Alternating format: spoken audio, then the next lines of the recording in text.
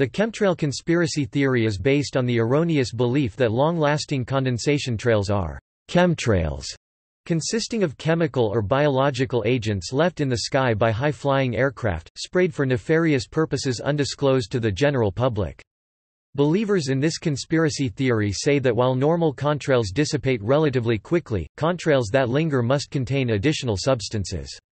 Those who subscribe to the theory speculate that the purpose of the chemical release may be solar radiation management, weather modification, psychological manipulation, human population control, or biological or chemical warfare, and that the trails are causing respiratory illnesses and other health problems. The arguments have been dismissed by the scientific community. There is no evidence that purported chemtrails differ from normal water-based contrails routinely left by high-flying aircraft under certain atmospheric conditions. Although proponents have tried to prove that chemical spraying occurs, their analyses have been flawed or based on misconceptions.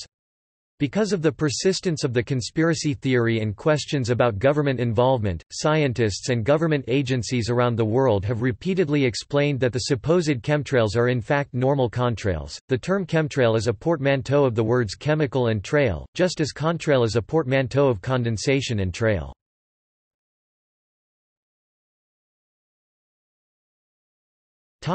History. Chemtrail conspiracy theories began to circulate after the United States Air Force (USAF) published a 1996 report about weather modification. Following the report, in the late 1990s the USAF was accused of spraying the U.S. population with mysterious substances from aircraft, generating unusual contrail patterns. The theories were posted on Internet forums by people including Richard Fink and William Thomas, and were among many conspiracy theories popularized by late-night radio host Art Bell, starting in 1999. As the chemtrail conspiracy theory spread, federal officials were flooded with angry calls and letters. A multi-agency response attempting to dispel the rumors was published in 2000 by the Environmental Protection Agency (EPA), the Federal Aviation Administration (FAA), the National Aeronautics and Space Administration (NASA), and the National Oceanic and Atmospheric Administration (NOAA). Many chemtrail believers interpreted agency fact sheets as further evidence of the existence of a government cover-up. The EPA refreshed its posting in 2015. In the early 2000s, the USAF released an undated fact sheet that stated the conspiracy theories were a hoax, fueled in part by citations to a 1996 strategy paper drafted within their Air University titled Weather as a Force Multiplier, Owning the Weather in 2025. The paper was presented in response to a military directive to outline a future strategic weather modification system for the purpose of maintaining the United States military dominance in the year 2025, and identified as fictional representations of future situations, scenarios. The USAF further clarified in 2005 that the paper does not reflect current military policy, practice, or capability, and that it is not conducting any weather modification experiments or programs and has no plans to do so in the future. Additionally, the USAF states that the chemtrail hoax has been investigated and refuted by many established and accredited universities, scientific organizations, and major media publications. The conspiracy theories are seldom covered by the mainstream media, and when they are usually cast as an example of anti-government paranoia.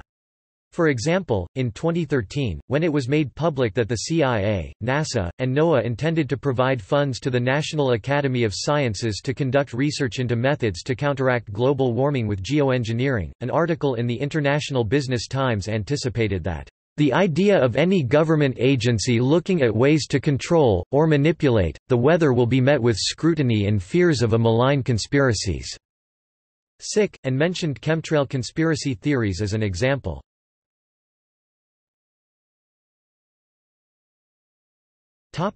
Description.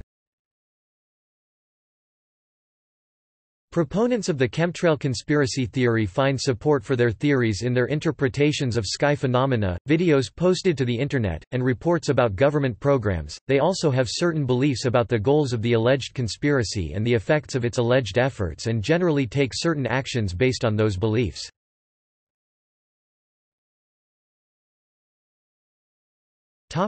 Interpretation of evidence. Proponents of the chemtrail conspiracy theory say that chemtrails can be distinguished from contrails by their long duration, asserting that the chemtrails are those trails left by aircraft that persist for as much as a half-day or transform into cirrus-like clouds. The proponents claim that after 1995 contrails had a different chemical composition and lasted a lot longer on the sky. Proponents fail to acknowledge evidence of long-lasting contrails shown in World War II-era photographs. Proponents characterize contrails as streams that persist for hours and that, with their criss-cross, grid-like or parallel stripe patterns, eventually blend to form large clouds. Proponents view the presence of visible color spectra in the streams, unusual concentrations of sky tracks in a single area, or lingering tracks left by unmarked or military airplanes flying at atypical altitudes or locations as markers of chemtrails. Photographs of barrels installed in the passenger space of an aircraft for flight test purposes have been claimed to show aerosol dispersion systems. The real purpose of the barrels is to simulate the weight of passengers or cargo. The barrels are filled with water, and the water can be pumped from barrel to barrel in order to test different centers of gravity while the aircraft is in flight. Jim Marrs has cited a 2007 Louisiana television station report as evidence for chemtrails. In the report, the air underneath a crosshatch of supposed chemtrails was measured and apparently found to contain unsafe levels of barium, at 6.8 parts per million, 3 times the U.S. nationally recommended limit.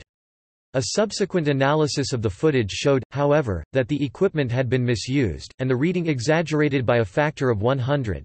The true level of barium measured was both usual and safe. In May 2014, a video that went viral showed a commercial passenger airplane landing on a foggy night, which was described as emitting chemtrails.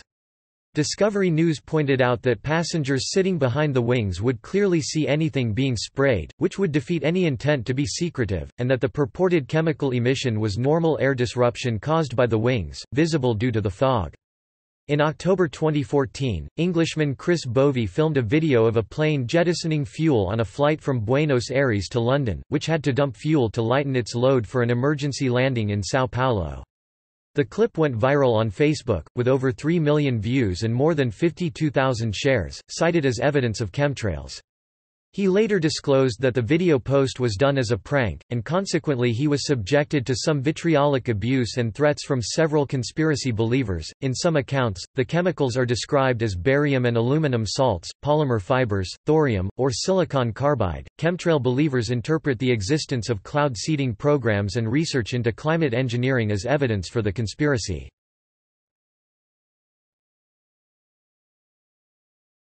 Topic: Beliefs. Various versions of the chemtrail conspiracy theory have been propagated via the Internet and radio programs.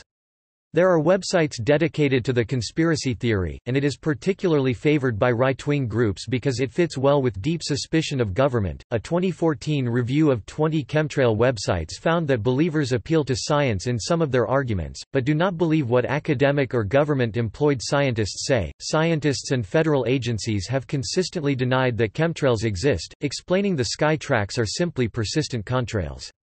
The review also found that believers generally hold that chemtrails are evidence of a global conspiracy. They allege various goals which include profit, for example, manipulating futures prices or making people sick to benefit drug companies, population control, or weapons testing, use of weather as a weapon, or testing bioweapons.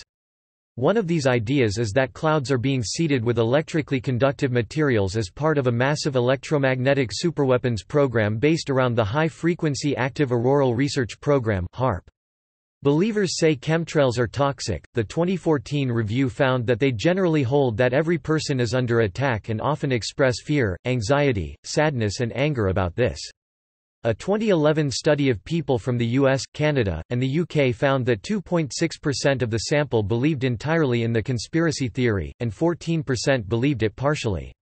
An analysis of responses given to the 2016 Cooperative Congressional Election Study showed that 9% of the 36,000 respondents believed it was completely true that the government has a secret program that uses airplanes to put harmful chemicals into the air, while a further 19% believed this was somewhat true.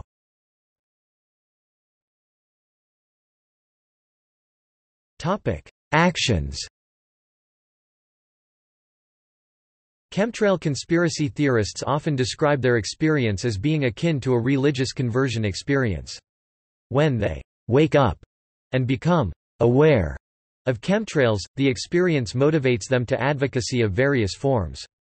For example, they often attend events and conferences on geoengineering, and have sent threats to academics working in the geoengineering field. In 2001, in response to requests from constituents, U.S. Congressman Dennis Kucinich introduced but did not author H.R. 2977 107, the Space Preservation Act of 2001 that would have permanently prohibited the basing of weapons in space, listing chemtrails as one of a number of exotic weapons that would be banned. Proponents have interpreted this explicit reference to chemtrails as official government acknowledgement of their existence. Skeptics note that the bill in question also mentions extraterrestrial weapons and environmental, climate, or tectonic weapons. The bill received an unfavorable evaluation from the United States Department of Defense and died in committee, with no mention of chemtrails appearing in the text of any of the three subsequent failed attempts by Kucinich to enact a Space Preservation Act. In 2003, in a response to a petition by concerned Canadian citizens regarding chemicals used in aerial sprayings are adversely affecting the health of Canadians, the government House leader responded by stating, "There is no substantiated evidence, scientific or otherwise, to support the allegation that there is high-altitude spraying conducted in Canadian airspace. The term chemtrails is a popularized expression, and there is no scientific evidence to support their existence." The House leader went on to say that, "It is our belief that the petitioners are seeing regular airplane condensation trails, or contrails." In the United Kingdom, in 2005 Elliot Morley, a Minister of State for the Department for Environment, Food and Rural Affairs was asked, what research the department has undertaken into the polluting effects of chemtrails for aircraft, and responded that, "The department is not researching into chemtrails from aircraft as they are not scientifically recognized phenomena," and that work was being conducted to understand how contrails are formed and what effects they have on the atmosphere. Some chemtrail believers adopt the notions of Wilhelm Reich (1897–1957), who devised a cloudbuster device from pipework. Reich claimed this device would influence weather and remove harmful energy from the atmosphere. Some chemtrail believers have built cloudbusters filled with crystals and metal filings, which are pointed at the sky in an attempt to clear it of chemtrails. Chemtrail believers sometimes gather samples and have them tested, rather than rely on reports from government or academic laboratories, but their experiments are usually flawed. For example, collecting samples in jars with metal lids contaminates the sample and is not done in scientific testing.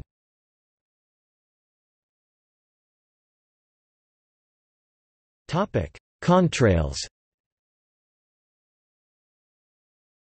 Contrails, or condensation trails, are streaks of condensed water vapor created in the air by an airplane or rocket at high altitudes. Fossil fuel combustion, as in piston and jet engines, produces carbon dioxide and water vapor. At high altitudes the air is very cold. Hot humid air from the engine exhaust mixes with the colder surrounding air, causing the water vapor to condense into droplets or ice crystals that form visible clouds. The rate at which contrails dissipate is entirely dependent on weather conditions. If the atmosphere is near saturation, the contrail may exist for some time. Conversely, if the atmosphere is dry, the contrail will dissipate quickly. It is well established by atmospheric scientists that contrails can persist for hours, and that it is normal for them to spread out into cirrus sheets. The different sized ice crystals in contrails descend at different rates, which spreads the contrail vertically. Then the differential in wind speeds between altitudes, wind shear, results in horizontal spreading of the contrail. This mechanism is similar to the formation of cirrus uncirrus clouds. Contrails between 25,000 and 40,000 feet (7,600 and 12,200 meters) can often merge into an almost solid, interlaced sheet. Contrails can have a lateral spread of several kilometers, and given sufficient air traffic, it is possible for contrails to create an entirely overcast sky that increases the ice budget of individual contrails and persists for hours. Experts on atmospheric phenomena say that the characteristics attributed to chemtrails are simply features of contrails responding to diverse conditions in terms of sunlight, temperature, horizontal and vertical wind shear, and humidity levels present at the aircraft's altitude. In the U.S., the grid-like nature of the National Airspace System's flight lanes tends to cause crosshatched contrails, and in general it is hard to discern from the ground whether overlapping contrails are at similar altitudes or not. The jointly published fact sheet produced by NASA, the EPA, the FAA, and NOAA in 2000 in response to alarms over chemtrails details the science of contrail formation, and outlines both the known and potential impacts contrails have on temperature and climate. The USAF produced a fact sheet that described these contrail phenomena as observed and analyzed since at least 1953. It also rebutted chemtrail theories more directly by identifying the theories as a hoax and disproving the existence of chemtrails. Patrick Minnis, an atmospheric scientist with NASA's Langley Research Center in Hampton, Virginia, has said that logic does not dissuade most chemtrail proponents. If you try to pin these people down and refute things, well, you're just part of the conspiracy. He said, analysis of the use of commercial aircraft tracks for climate engineering has shown them to be generally unsuitable. Astronomer Bob Berman has characterized the chemtrail conspiracy theory as a classic example of failure to apply Occam's razor, writing in 2009 that instead of adopting the long-established, simple solution, that the trails consist of frozen water vapor, the conspiracy websites think the phenomenon started only a decade ago and involves an evil scheme in which 40,000 commercial pilots and air traffic controllers are in on the plot to poison their own children. A 2016 survey of 77 atmospheric scientists concluded that 76 out of 77 7% of scientists that took part in this study said there was no evidence of a secret large-scale atmospheric program (SLAP), and that the data cited as evidence could be explained through other factors, such as typical contrail formation and poor data sampling instructions presented on SLAP websites. See also